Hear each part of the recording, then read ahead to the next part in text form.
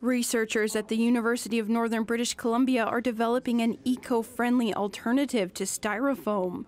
They've officially opened the Seawise Biopolymer Processing Lab. The project is led by Hossein Kazemian, who has been working with Campbell River's Browns Bay Packing Company to create plant-based packaging for the seafood industry. The ultimate goal is just to replace styrofoam with biopolymer, bioplastic, something that's environmental friendly. Why that process is a long process, not going to happen overnight.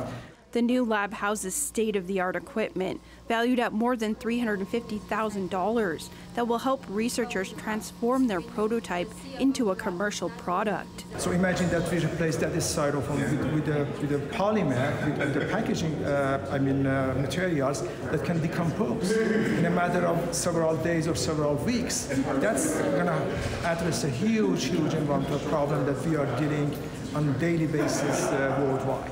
While fully compostable packaging is the goal, the researchers have already developed a fully recyclable alternative called Thermolock. Our goal here at the lab is to transition a recycled version to a compostable version in the near future. The researchers say the packaging could not only be used for seafood, but for meal kits and pharmaceuticals.